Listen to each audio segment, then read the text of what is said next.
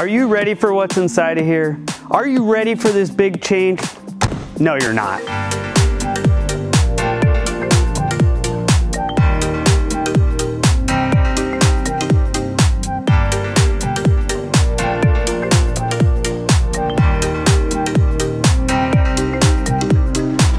Last time you guys saw this vehicle, it was still wrapped, had all the stripes on it, had the emblem on it, so you knew it was a Winnebago. We've come back, we've taken all that off, we've stripped all the sealant, we've taken off all the handles, and now it's ready for a wrap. Let's go take a peek. Have the mirror removed, have all the sealant removed. We took off the awning, gave it a quick scuff because there was definitely some imperfections in the surface right there. We've removed all the door handles, making it easy for the wrap installer to go all the way inside. And that's also why we've taken all the sealant off so the wrap can go in and we can seal over when it's all done, making sure that wrap lasts for a long time. Man, when we first started on this, used to have a water heater right here, but we took it out and we made the hole bigger and we put in a TV. Another drastic change to this build, there used to be water tanks inside of here. Now you have pass-through storage. Over here you can tell we have the rear brake lights removed. We've taken off all the decals, we've removed the rear ladder. Storage used to stop right around here. We came back in, when we extended that floor, we wanted to finish it off and give you all this extra storage.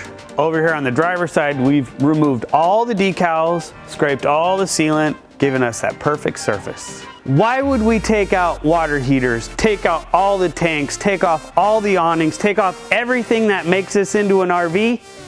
I'll show you why. Oh my God!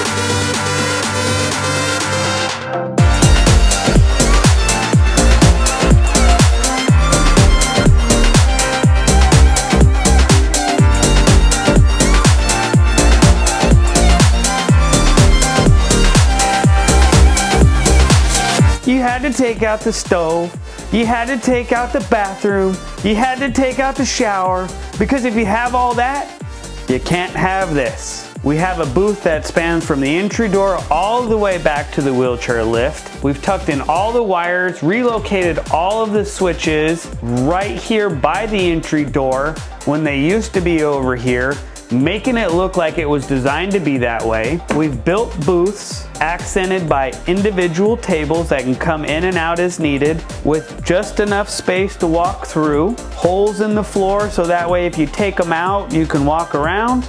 We've relocated the heater vents underneath this booth. We've reinstalled the wheelchair lift.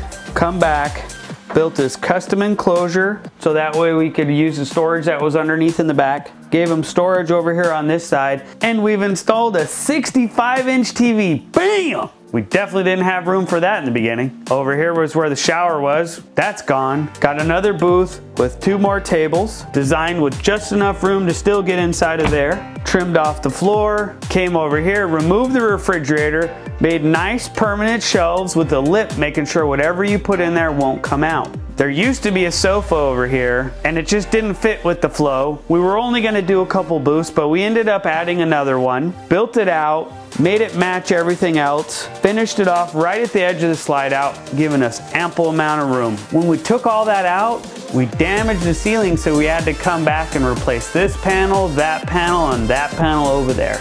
Another thing we always take pride here at Leisure Coachworks is going the extra step, making the step cover even have the same flooring as the rest of the coach, so everything looks like it was designed to be that way. We relocated the load center over here, added another outlet and another duct over there for the heater. Now that we've talked about all the why, let's talk about how. How Leisure Coachworks takes pride in all the builds that we do. If it's something we've never done before, if it's some late night thought that you had that you really want to make happen, come down to Fontana, let Leisure Coachworks show you how we make everything we do look like it was designed to be that way, tying in with all the colors and all the features, making it look like it was not an afterthought, and you won't be disappointed. If you want to see how this started, make sure you click on the videos from before, like, follow, and subscribe to see future projects, or if you're in Fontana, California, stop on by.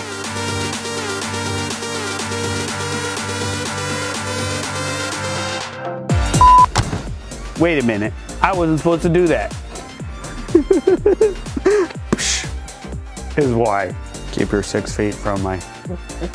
We definitely messed them. Stephanie and Leffany. Giving you apples and bananas.